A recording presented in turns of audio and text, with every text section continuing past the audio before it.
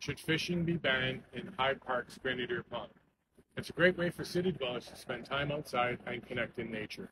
Hi, I'm Rob Sansoni from Bosley Real Estate, giving you your fun fact of the week. In July, we had Family Fishing Week, which allowed residents to fish in places like Grenadier Pond without a fishing license.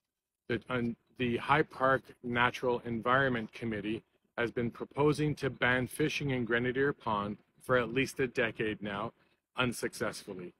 I'd like to hear your thoughts on the matter, and do you think fishing should be banned in Hyde Park's Grenadier Pond? This is Rob Sansoni giving you this week's fun fact. I'll speak to you soon. Take care.